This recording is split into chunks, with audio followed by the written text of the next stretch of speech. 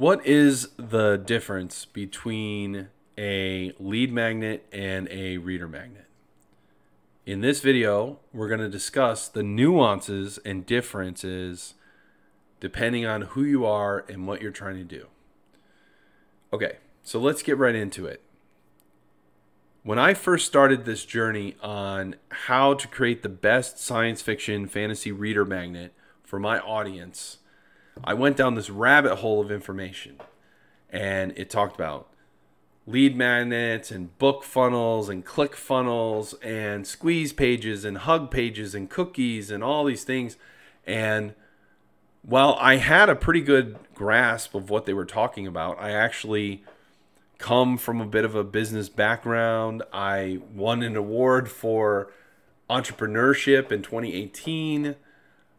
I didn't realize that I was listening to two main groups kind of talking past themselves when it came to all this terminology. So what the terms meant to one group meant a completely different thing than what they meant to another group. And in order for you to avoid the same confusion that I had, I'm creating this video to kind of clear things up. So first, let's talk about what are those two main groups. On one hand, you have traditional business and marketing, where a lot of these terms originally came from. Terms like lead magnet, click funnels, book funnels, and reader magnets. And then on the other hand, you have the more niched down industry of independent book publishers who use similar terminology such as lead magnets and reader magnets and book funnel, but it means a completely different thing than what this industry is talking about, even though they took a lot of the terminology from that industry. So that's what we're here to talk about. And what you have to realize is that at the end of the day, these two groups are selling basically entirely different things, okay? And let's kind of clear that up. So we're lumping a lot of industries into the business and marketing group.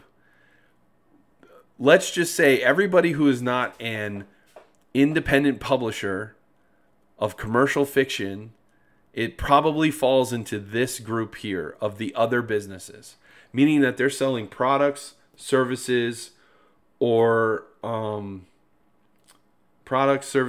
items that are usually more money than a book would cost. Like, I'll give you an example. Somebody who's a cleaning service might sell their service for $50 a week. And I don't know, maybe it's $100 a week, okay? That's wildly different than an author who's selling their book for $5 per book, okay? Now that cleaning service may have a product that is, we'll say, a cleaning pad that you can buy a pack of them for $10. Now that's closer to what the author is selling, and maybe those cleaning pads are like an upsell. Okay, that's another word that both groups use. But the difference is, by and large, the people in this group are using their marketing efforts and their leads and all this stuff in order to convert customers to buy products that cost more than around $2 or $3. Okay, and that means that's why there's such a big divide between the groups, because everybody else who's using this terminology, by and large, are using it to funnel people into business products and services that are more expensive than an author would. Now, on the flip side, a business savvy author will have a backlist of several books, not just one book at 99 cents, because if that's all they're working with, it's very unlikely they're going to make a lot of revenue or profit. And that's a discussion for a whole nother video. But the point is that these two groups are selling wildly different things. And while we can learn a lot from this group because they're selling high ticket items and things of that nature, that we still have to work within the confines of the products that we can sell as authors. Okay?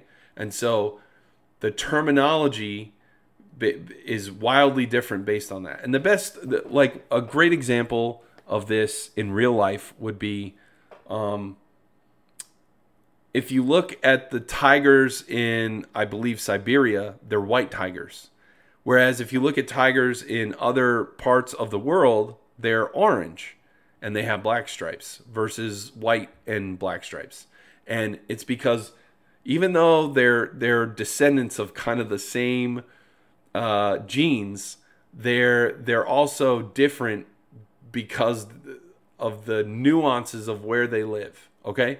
It's the same thing with our products in this world versus their products.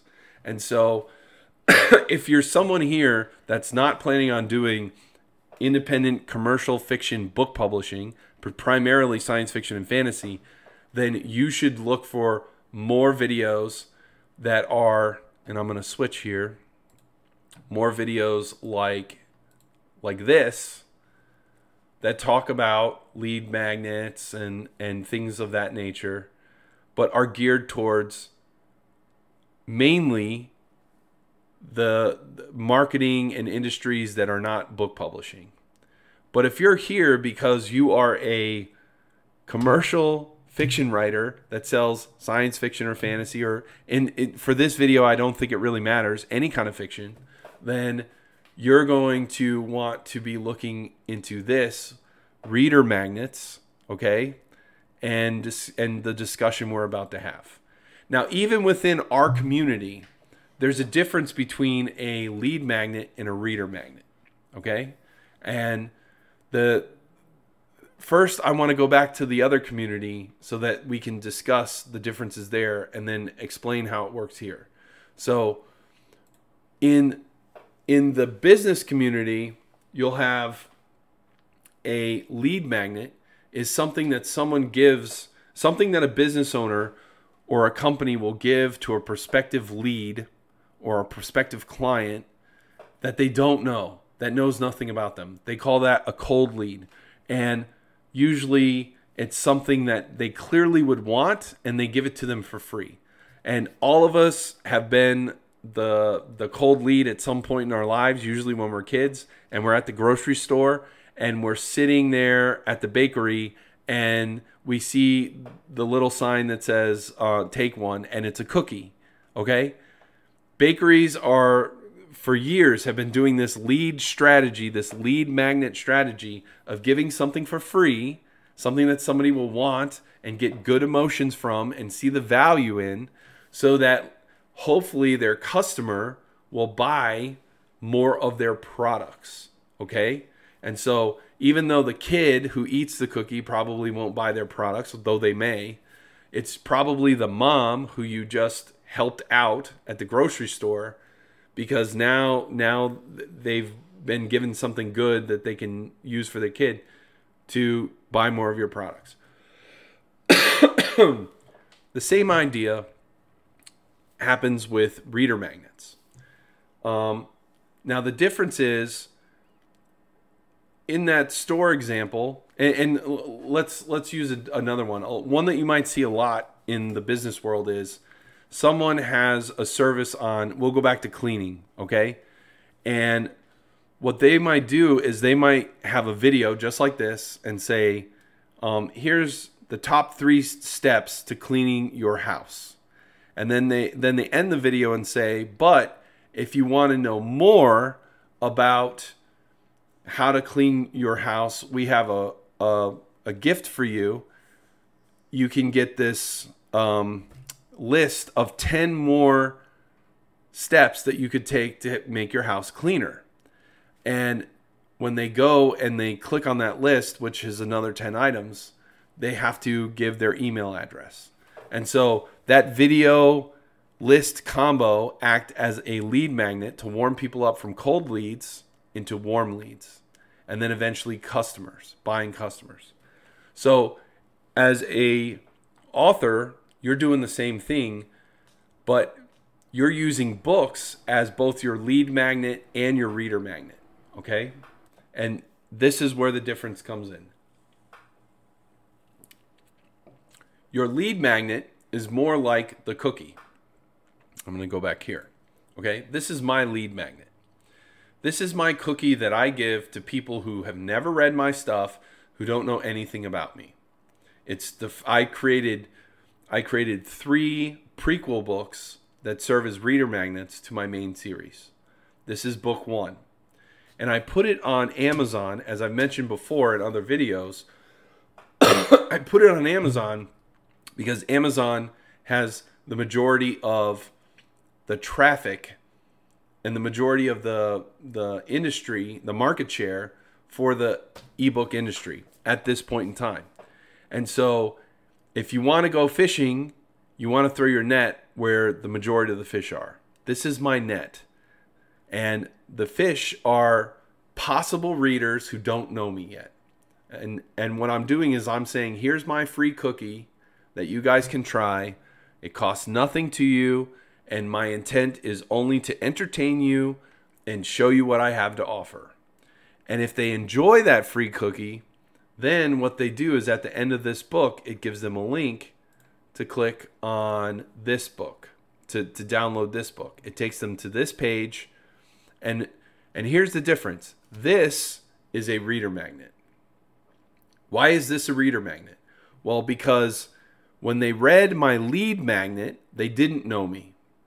But by the time they got to here, that means they read through the entire reader magnet. They liked what I wrote. They saw that there was another thing that I was offering them. They clicked on it. It took them here. They saw this and they said, hey, I want to know more about this guy and his writing.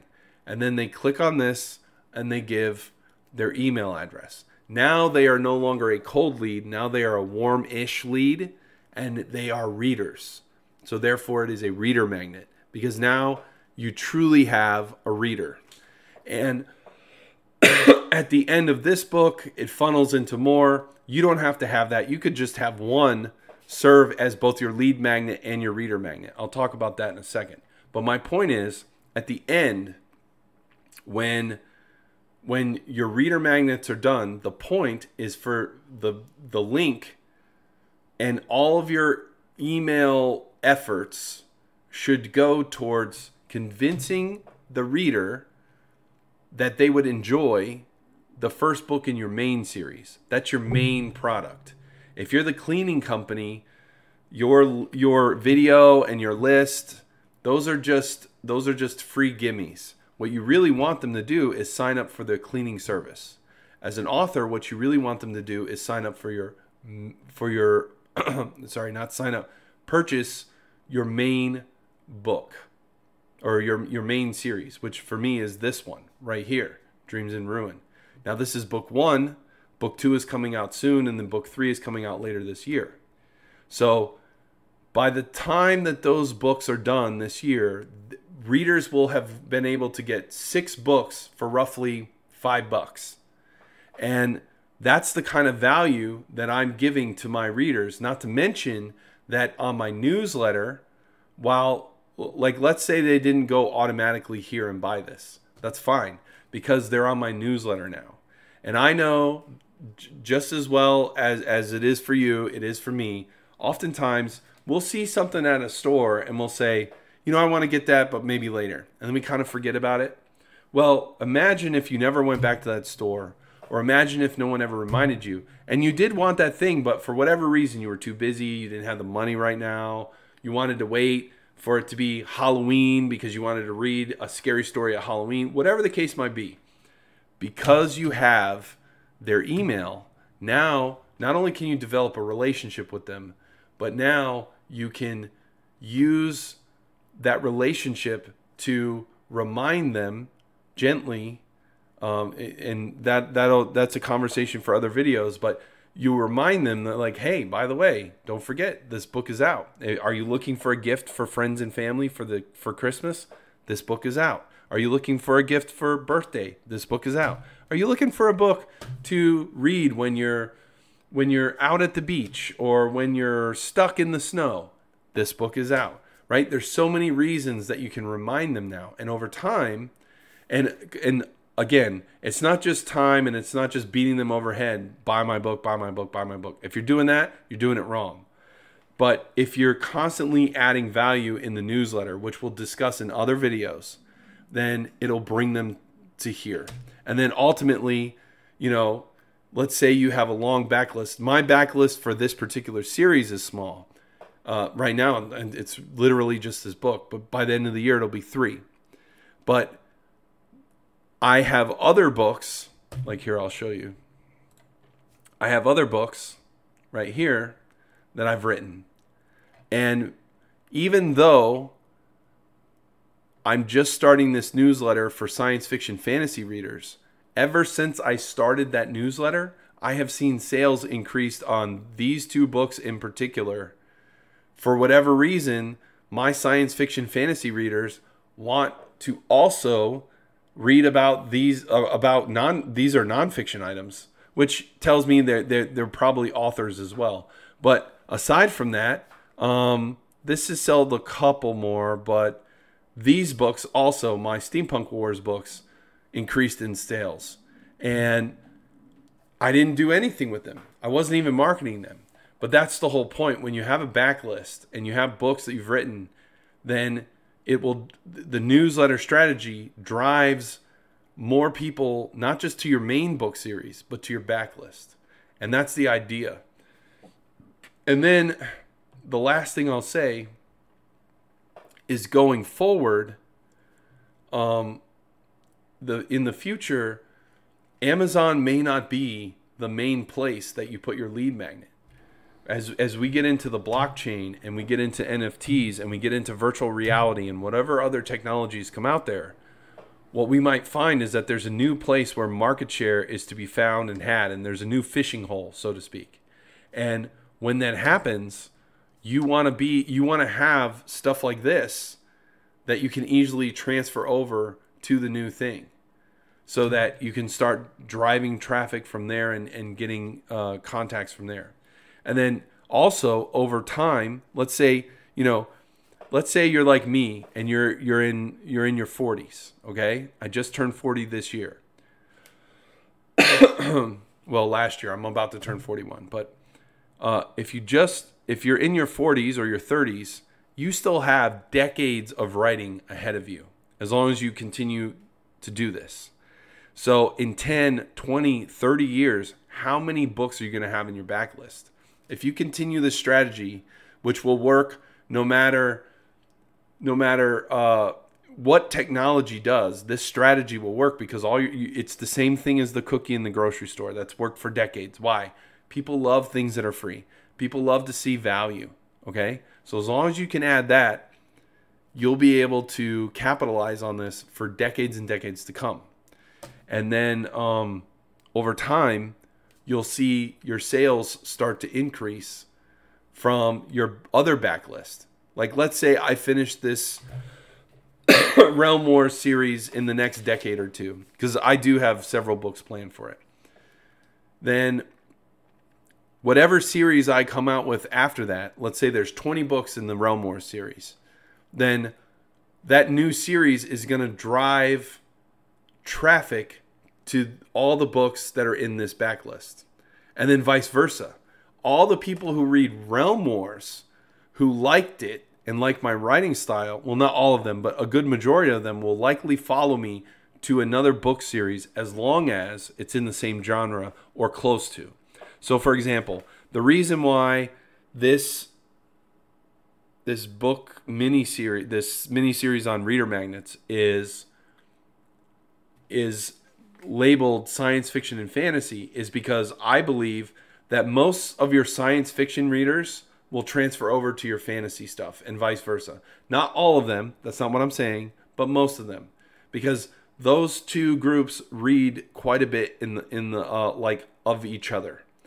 And like I said, I even found that people who have read this book end up buying these books. And steampunk is still part of the science fiction genre, but it's wildly different from space opera, action adventure.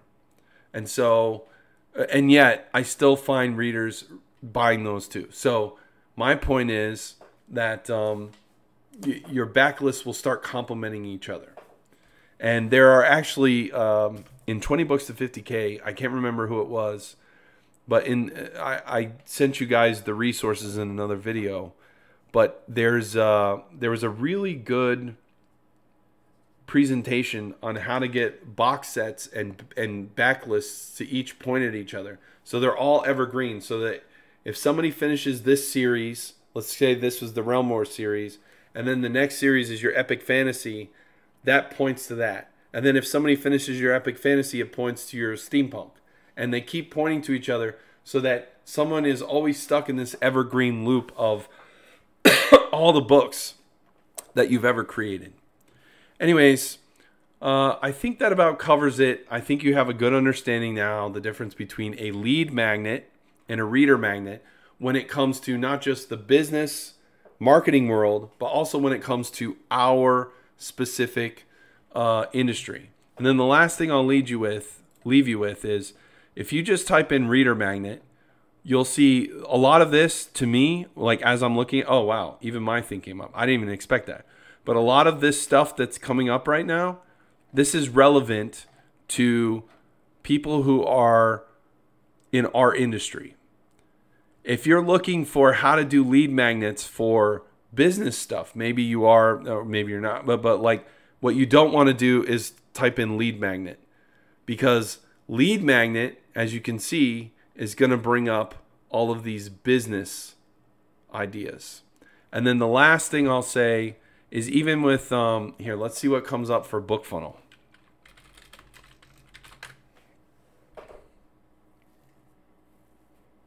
Okay. Yeah. All right. So it's a mix, and this is what I thought would happen. So BookFunnel is another one of those words that's like lead magnets and reader magnets that gets confused between the industries.